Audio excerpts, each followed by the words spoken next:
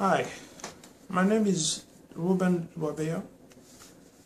I'm a student at Florida International University. I'm majoring in electrical engineering and I'm doing my concentration in networking and telecommunications. So today we will see some aspects of networking vulnerabilities such as packet sniffing and packet analyzers. So this presentation is for educational purposes only. It's not something to use to attack other systems or to collect information from other people. It's for educational use. It's for educational use personally, and you cannot, all the information that everything that you will do behind this video, I'm not responsible for it. So that being said, I am doing this video for my final presentation in ethical hiking, which is given by Dr. Alexander Pang. The name of the class is Ethical Hiking and Countermeasure, and the code is EEL 4789. So what are we gonna do today? We're gonna be looking at a network. Excuse me about that. We're gonna be looking at a network, at a typical network from a house or small business, where we have routers and a couple of computers connected to the network. And those computers can be connected to a cable or to the Wi-Fi and stuff. The presentation is gonna focus on this application or software called Wireshark, which is an open source code, and it's written in C++ and C. It's used to analyze all the packets that has been sent or all the traffic that has been working in a network. So we have a network with a router. All the information are being sent to the router from the computers, and then from the router is being sent to the internet. So we're gonna be looking at the information, the traffic between the router and the computers, and see which kind of information there is and what can we get from there. And we will able to do that using Wireshark. So I already have Wireshark installed on my computer, so I'll show you how it works. Okay, so I'll just click on it. It will take some time to open. And then before using Wireshark, you're gonna need to go to the command line and figure out what your IP address and the IP address of your router. So IP config will be the command that I will use on my command prompt. And I can see that the IP address of this particular computer is 10.0.1.0.4 is a private IP address, and the subnet mask. And as you can see, the gateway is a 10.0.1. 10.0.0.1. It's the IP address of the server. And so since we know this, and we also know the IP address that we will be using to connect to the internet, and it's this one, 192.168.56.1. So it should be the IP address that we communicate to the public network. So I mean, the most important information are these two: the personal IP address and the IP address of the server. So I go back to Wireshark, and then I'm gonna kind of put the parameters on my filters.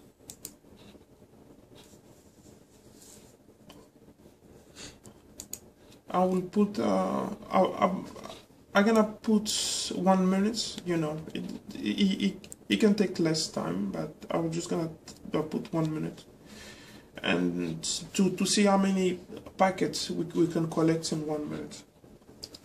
So from there, when I say start, so from here you can see all the packets that has been sent, all the traffic that is going on my network, and then we can see the source, and the destination is my IP address, and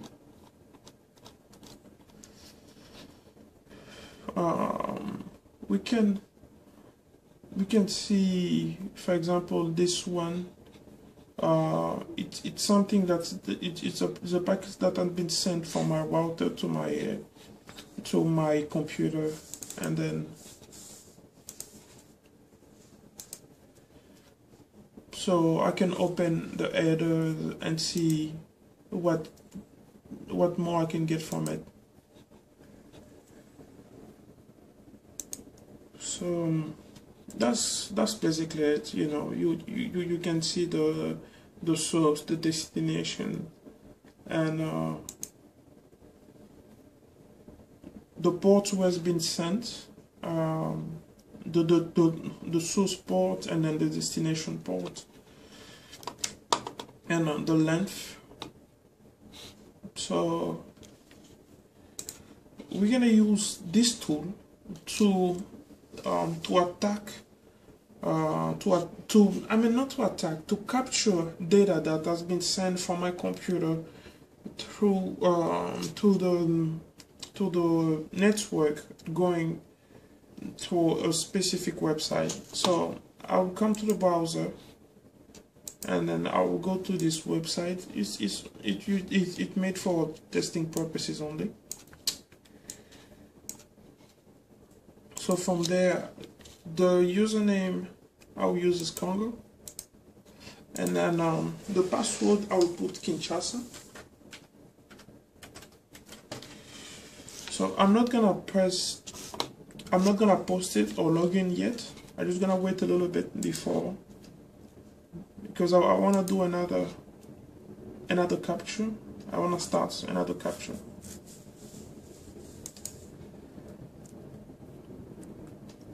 Okay, so we start capturing, and then I post. This has been sent, so I stop. So from here we should be able to see that I've posted something on the network, like a packet that has been sent from my computer to the website that I've been working on.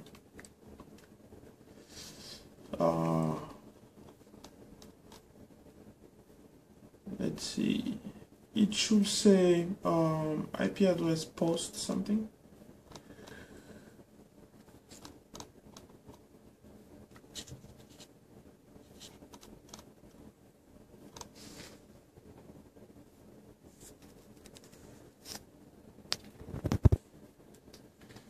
So here's the packet that I was looking for. Is the source is my computer, and the destination is this IP address, and we can see the protocol. It's HTTP, and it's a post. We're gonna click on it. From there, we will open the packets and see what is inside. We have the header. From the header, we can look at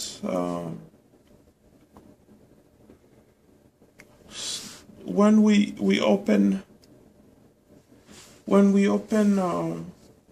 the hypertext, we can see the name of the website and the agent on the website, which type of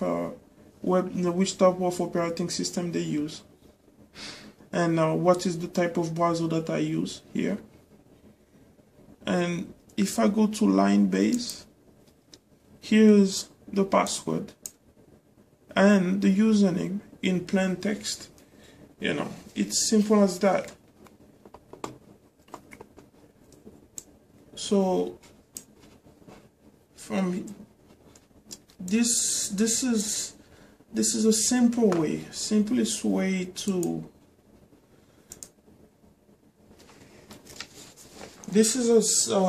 simplest way to attack a system, to take information from a user and get their password and username. Usually, even me, sometimes I have a hard time changing password or changing username. I keep on using the same username for different accounts and the same password.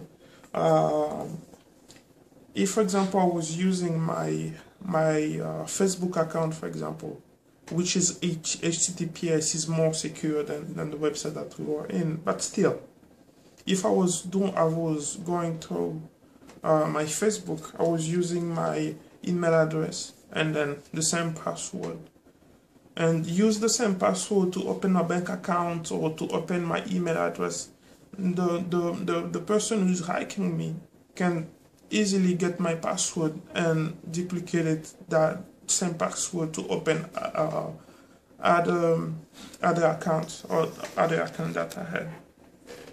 So you should really be careful. You should be careful on which computer you use, because you can be just asking somebody to use the computer to do some stuff or to log into your bank account, and they can just have the Wireshark open and they collect all the data. When you're doing that, this can be running on the background and you don't know which information they can collect. And also, don't let anybody just come and use your Wi-Fi or use your Wi-Fi, because they can see all the traffic that's going on your Wi-Fi and collect information from there, know more about you and which type of website you go through, and get the password and stuff like that, and you can be hacked easily. In order to do that, you should secure your Wi-Fi. Change the password. Don't keep the password that has been given from the password that you receive from Comcast or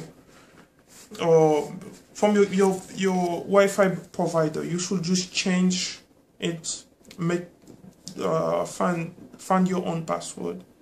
And also, don't try to make your Wi-Fi being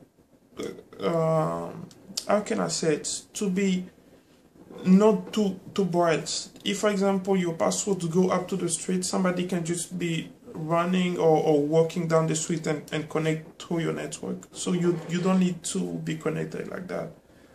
And I think we kind of saw what's going on here.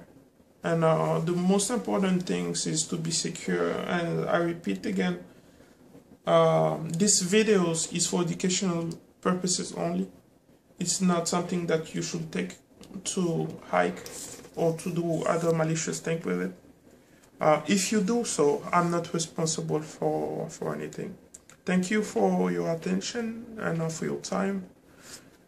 And God bless you.